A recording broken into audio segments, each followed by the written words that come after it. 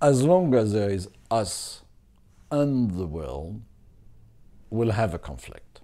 We will be in that conflict.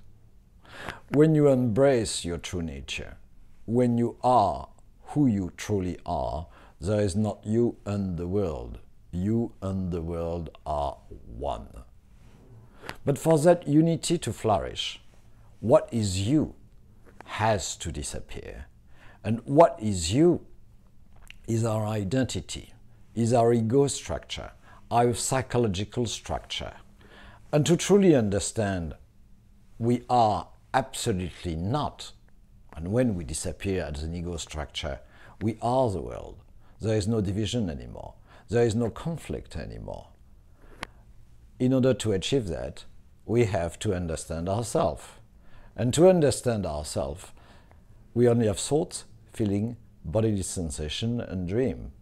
So it's only if we create a silent, non-judgmental witness in ourselves that we have a chance to progress in our maze.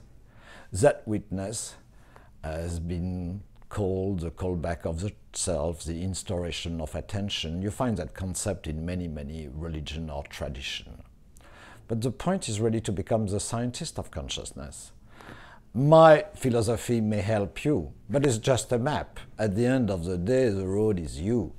And to move on that road, you will encounter many, many resistance.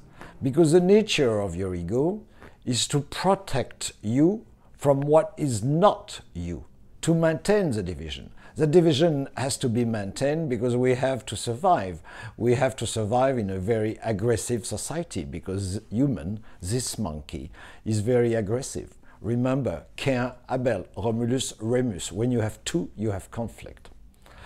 So the point, once again, is to become scientist of yourself and understand thoroughly that division. Understand thoroughly the mechanism of that division. And when that division is thoroughly understood, it collapses. Because as a thought cannot think, a perception cannot perceive. And your identity, your psychological structure, is just the memory of old perception, the memory of old trauma, which are managed by the thinking process. That's why most of the time we are on repeat, we are on repeat, we are on repeat.